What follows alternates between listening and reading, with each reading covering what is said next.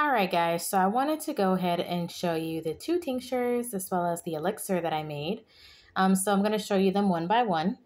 So here is the dandelion flower, leaves, and stem tincture that I made on May 5th of 2023.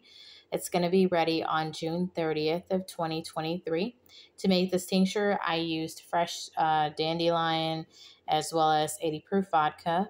So this tincture is going to be ready on June 30th of 2023 here. Now here we have a violet leaf tincture. I made this on May 5th of 2023.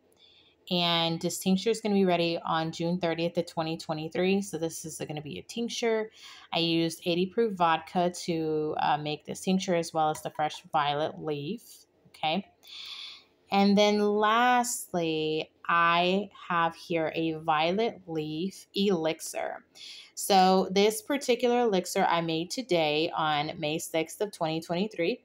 The elixir is going to be ready on July 1st of 2023. I used 80 proof vodka as well as some fresh local honey from a beekeeper in my area. Again, it's going to be ready on July 1st of 2023.